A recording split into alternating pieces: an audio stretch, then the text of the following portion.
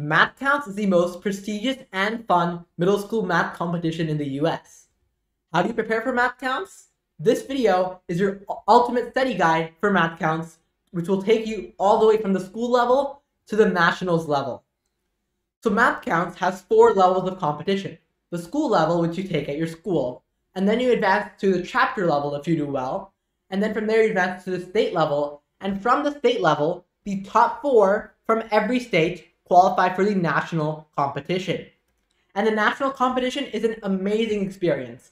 By the way, if you're interested, I can share my experience at the national competition last year. If you're interested, leave a comment down below. So who can take MATHCOUNTS? The competition is for middle schoolers, and it's not elementary schoolers and high schoolers. So only people from grades 6 to 8. And your school has to register for this contest. But if you're not part of the school, or your school does not offer MATHCOUNTS, you can register as a NSC, a non-school competitor. So even if your school does not do MATHCOUNTS, you can still take MATHCOUNTS. Just make sure to register as a NSC. So each school can register maximum of 1 team with 4 people and 8 individuals. So 12 total students from each school at the most can go to the chapter competition. And then there's different rules for qualifying to the state level. And then from the state level, top 4 from every state make the national competition. And it's a really great experience, as I mentioned earlier. So MATHCOUNTS competition is divided amongst 4 different rounds. So there's sprint, target, team, and the countdown round. So sprint round. Sprint round is an individual round, 30 short answer questions. All the rounds in MATHCOUNTS are short answer. There's no multiple choice. So sprint round is an individual round, 30 short answer questions, which you have 40 minutes to answer. And this remains constant amongst all 4 levels, even though the tests at the state and national level are much harder than school and chapter level. The amount of time is still the same. So speed is really a factor here, as I'll mention later. Then there's a target round. This is also an individual round. There's 4 sets of 2 questions, and for each pair of 2 questions, you have 6 minutes. And in this round, you're allowed to use calculators.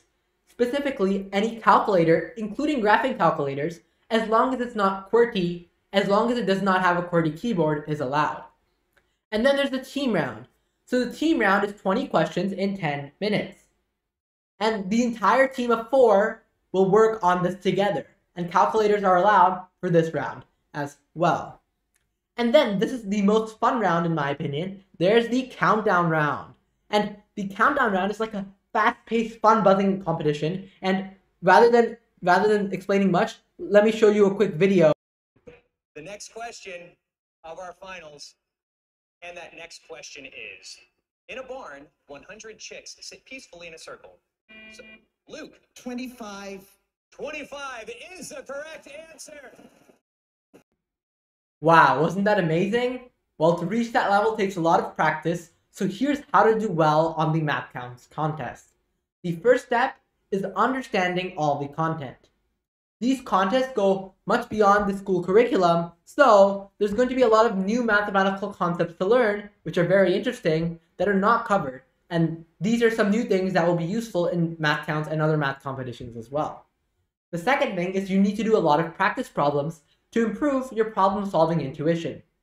See, math competition problems are really cool because they're not a direct application of a theorem or formula or method. They involve unique and creative thinking and applying methods in unique and creative ways to solve problems. These require a lot of practice to get better at, so you should definitely need to practice problems in specific concepts to improve your problem-solving intuition. 3 is increase speed and accuracy. So especially the sprint round, it requires a lot of speed. 30 questions, which are not that easy, to be solved in 40 minutes. Most students will have trouble finishing these questions or even attempting 20 or 25. So it's definitely important to improve your problem-solving speed to do well in this contest. And also, accuracy is important. Accuracy, because if you make silly mistakes, then you're missing out on points that you would have lost out on otherwise. So being able to do questions fast and accurately is a skill that's extremely important for MATHCOUNTS. So how can you do all these things? So let's start off with the first point, learning concepts. There's many new concepts and applying them, which requires practice problems. How can you do this? Well, there's many great resources. The first one is the MathCounts School Handbook. There's a new school handbook every year, and you can find some more school handbooks in the MathCounts store, and these handbooks basically cover many different cool concepts and problems and are great for beginners who are starting off at the school level. Next off, we have MathCounts Minis. MathCounts Minis are a bunch of videos and handouts to go along with those videos for different concepts explained by Richard Ruzick. And they're really great for learning different concepts because they're really nice and short, and there's many practice problems to go along with it in the handout. So that's another great resource. Next off, we have the AMC8 Fundamentals course. So over here, we have the AMC8 Fundamentals course, which is a free 10-week course covering some of the most important concepts for the AMC8, but it also helps and covers most of the important concepts for MathCounts as well.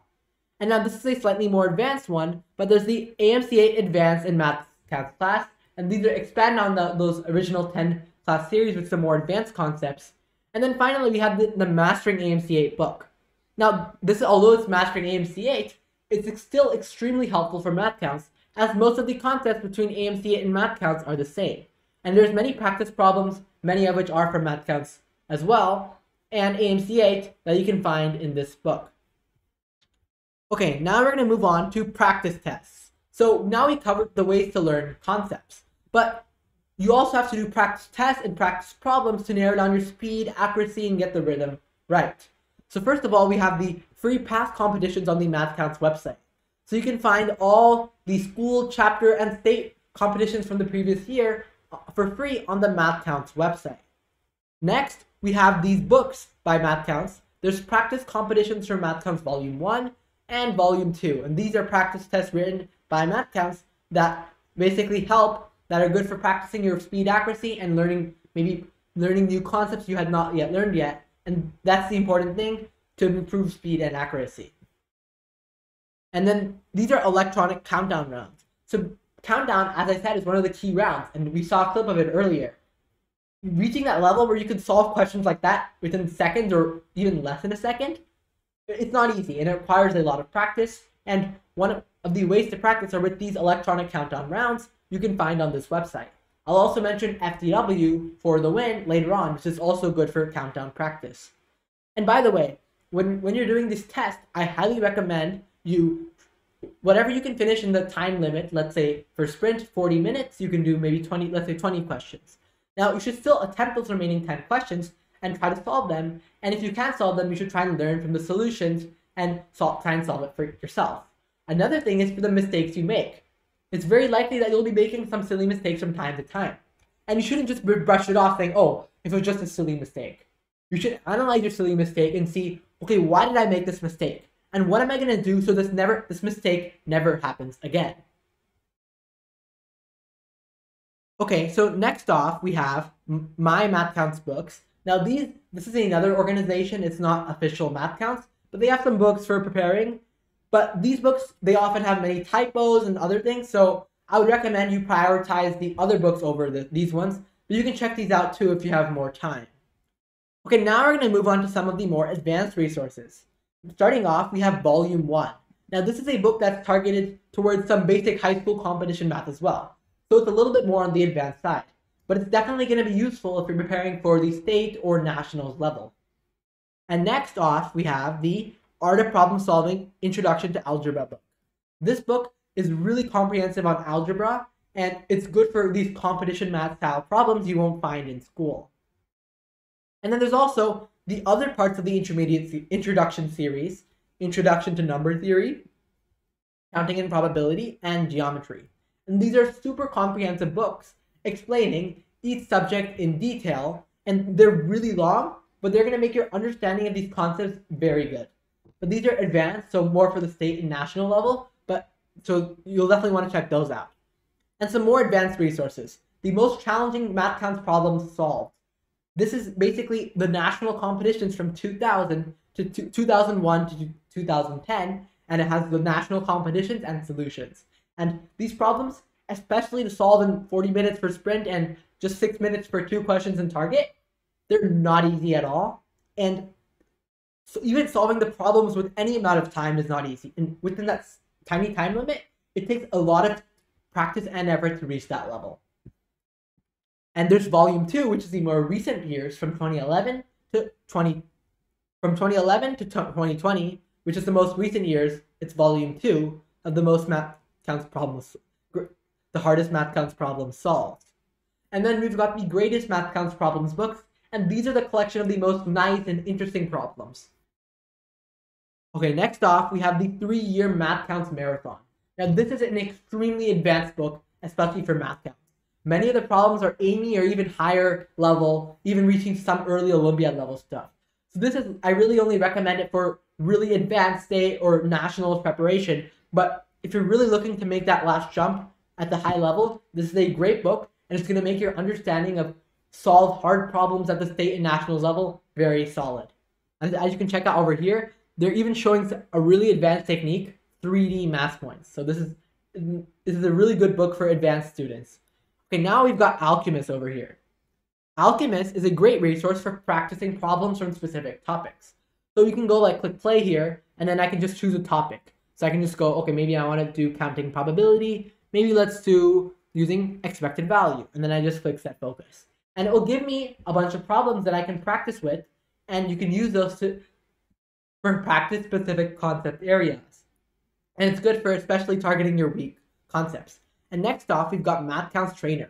Now this is really cool because MathCounts Trainer, it gives you official past MathCounts problems for you to solve. And in these official past MathCounts problems, you judge based on your speed and accuracy. And your rating will increase or decrease based on how you're doing. And it's great for practicing accuracy especially, but it's also good for, you can also use it to practice speed. And for countdown practice, you can try going as quickly as possible. I did it in a MathCounts speed math run video previously on my channel. And finally, we've got FDW. Now, FDW is a great website to practice countdown.